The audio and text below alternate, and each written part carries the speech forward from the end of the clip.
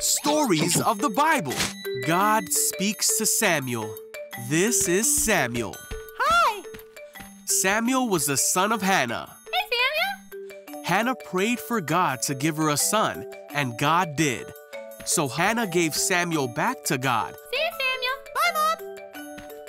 And Samuel grew up in the temple serving under Eli, the priest. Hi, Eli. As Samuel grew up, he learned how to serve God from Eli.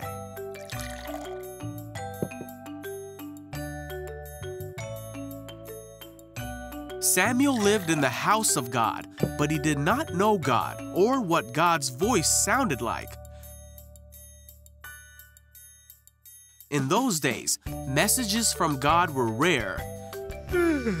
But one night after Eli had gone to bed, Samuel was sleeping in the tabernacle when suddenly God called out, "Samuel!" Huh? Samuel got up and ran to Eli and said, "Did you call me?" Me? Eli said, "I didn't call you. Go back to bed." So Samuel did. Then God called out again, "Samuel!" Huh? And again Samuel got up and ran to Eli asking, "Did you call me?" Me? Eli said, "I didn't call you.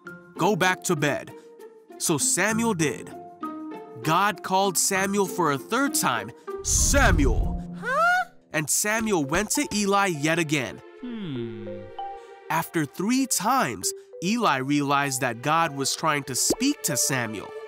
So Eli taught Samuel to say, "Speak, Lord, your servant is listening." Okay.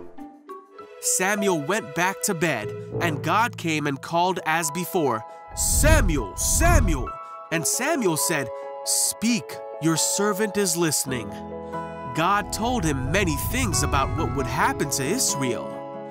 As Samuel grew up, God was with him, and everything God spoke through Samuel came true.